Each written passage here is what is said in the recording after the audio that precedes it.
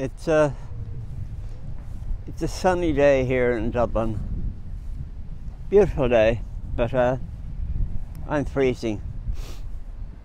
Partly that's old age, but partly there's a really cold wind. Anyhow, sorry for this wobbling. Anyhow, I was in my flat about half an hour ago and just listening to the radio, sort of an afternoon talk show, which usually features politics and all of that. And this lady came on, or well, this lady phoned in, and it turned out she was a senator. I think her name was Eileen Flynn. Her name was Flynn, I think Eileen Flynn. A senator in the Irish Parliament. And she was an itinerant traveller, whatever name you like to call it.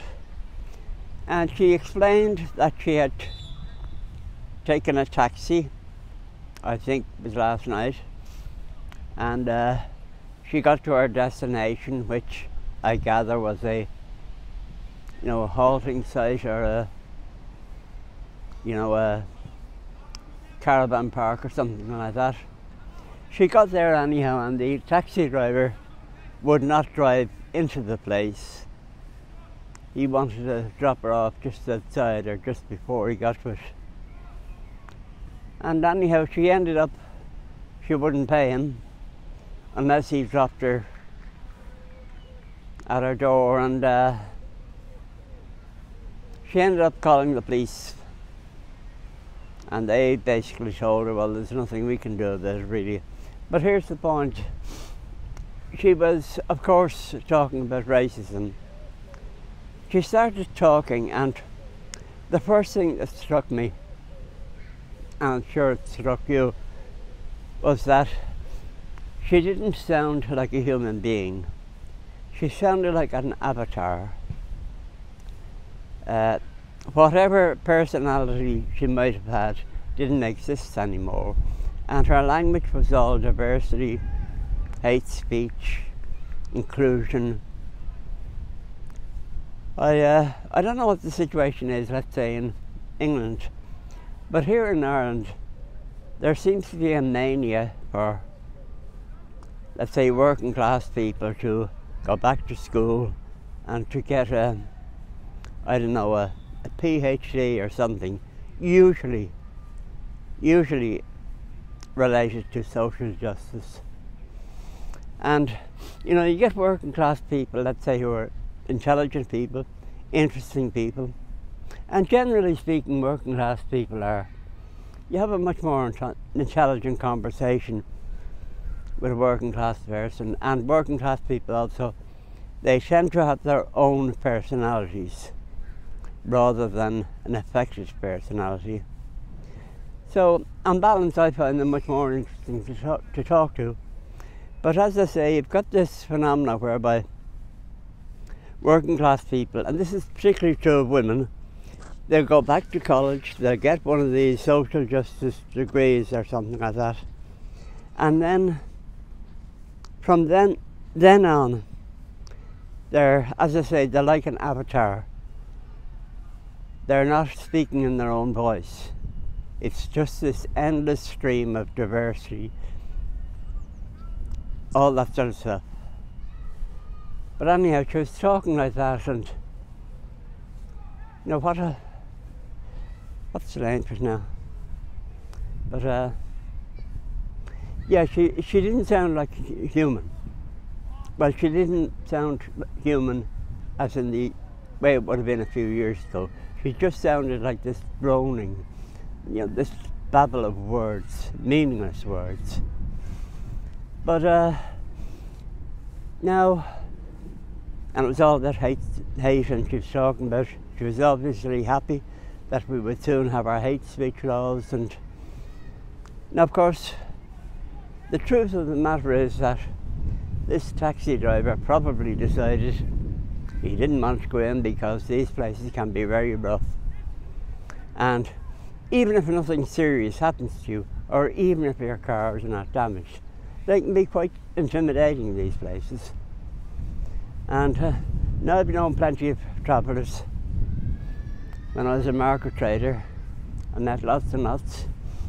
Very nice people. But you know, you go up the halting side, they can be quite intimidating. So, but yes, it seems everything now is to do with hate. Everything has to do with racism or discrimination. You know, human interaction, normal human interaction, simply, it seems that can't exist anymore. Everything has to be seen through the prism of diversity. And it seems we will have our hate speech laws very, very soon now. The Irish Parliament, I think a few days ago, they voted. They voted on a draft or something, and it was approved. So, and these hate speech laws, apparently, it seems ours are going to be really draconian, really extreme. And, you know, it won't be possible to say anything. There'd be zero possibility of any normal conversation about anything. But, well, this is,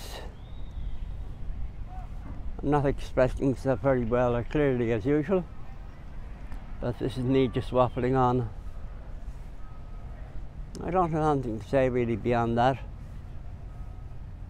If I lived in an exciting life, I'd be able to give you some exciting stories, but I don't live an exciting life. But yeah, this is on News Talk. Now, News Talk is a serious radio station. It is now the #1, if you like, good quality radio station.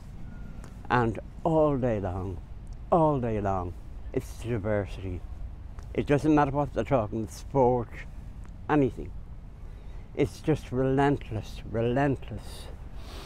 And in Ireland, you know, there is an inferiority complex in Ireland, a national inferiority complex.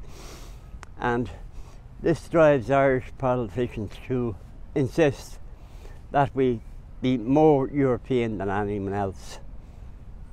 You know, that we take in more immigrants than anyone else. There's this constant, our politicians constantly, they bend over backwards, they contort themselves just so they can present themselves as more inclusive, more tolerant, all of that. And it comes down to an inferiority complex. But I'm waffling. But it really is going to be terrible. I was looking at some of the details of this hate speech legislation. You really won't be able to say anything. And, you know, the word fascism is thrown around very loosely and that, but,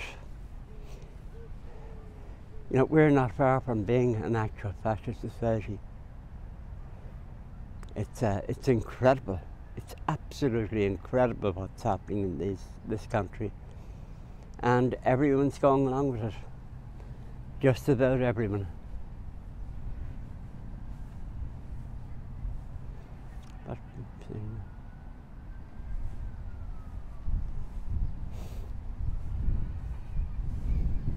yeah.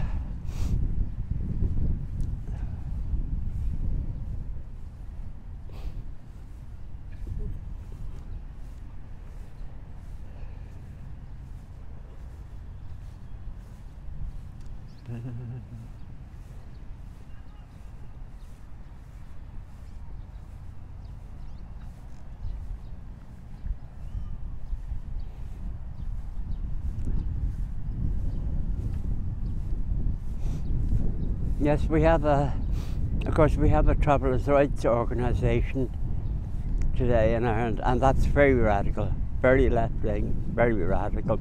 And I know for a fact that most normal itinerants despise them, because all of these itinerant rights people, they're all woke, and essentially what they want to do is they want to destroy itinerant culture, because itinerant culture here in Ireland, anyhow, it's very politically incorrect. They have traditional beliefs and family and all of that.